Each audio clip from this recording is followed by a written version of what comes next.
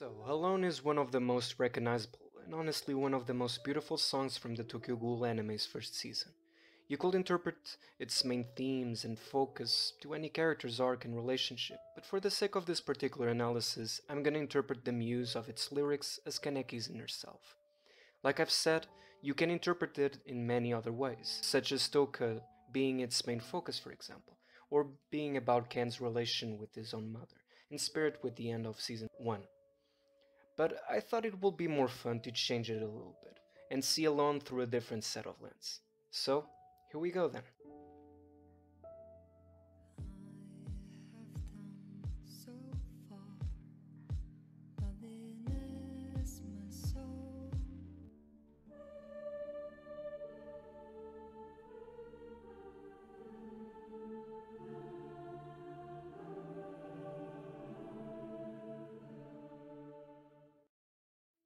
This is Ken thinking to himself, thinking about the fact that he could have continued his life at Antico with his friends, his found new family.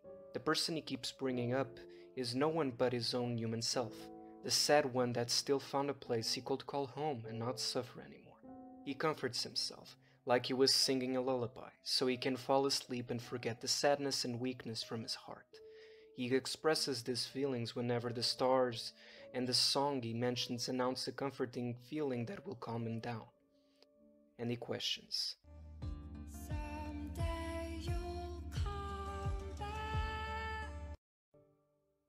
If that side of him will ever take hold again, if he will ever return to that former life.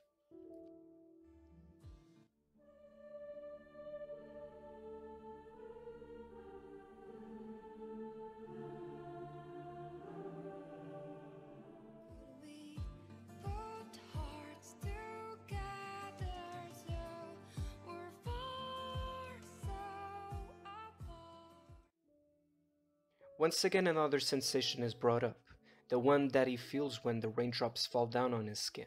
I believe this serves as a metaphor for his own life. His life has only been grey so far, melancholic, a feeling associated for the most part to rainy days. Although despite that cold rain that constantly pours down on him, it's starting to become familiar. As it reaches his breaking point, that inner suffering starts to become gentle, comforting. The metaphor also manifests when Kaneki talks with Rize. With her comes more pain and suffering, but in the end she holds him tenderly, telling him she will make things better for him if he accepts her.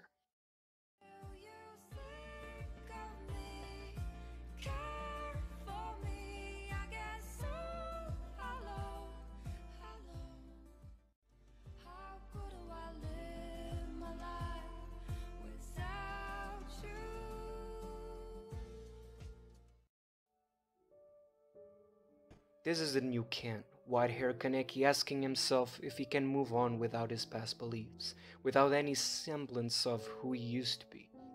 Or perhaps the original Ken who questions before his transformation if he can't live as human without sacrificing that humanity of his to his ghoul impulses, to the Rize that lives inside of him. Another day, another chapter in his life, where he's hurt by merely breathing. He's just another lost soul, broken, amidst numerous others that wander the same world as he does. Time will eventually have him move on from those memories. Notice the phrasing this time around from the chorus.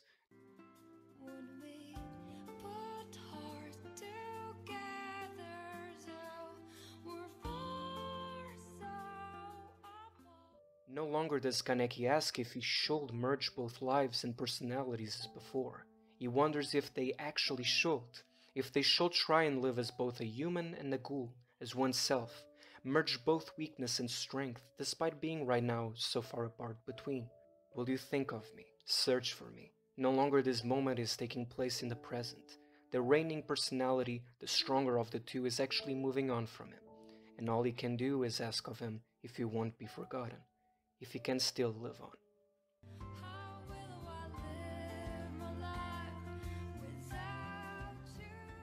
Alone is a song from this series that can be placed in any point in time in its story and translate perfectly a lot of its themes and symbolism, no matter the character and situation they're in.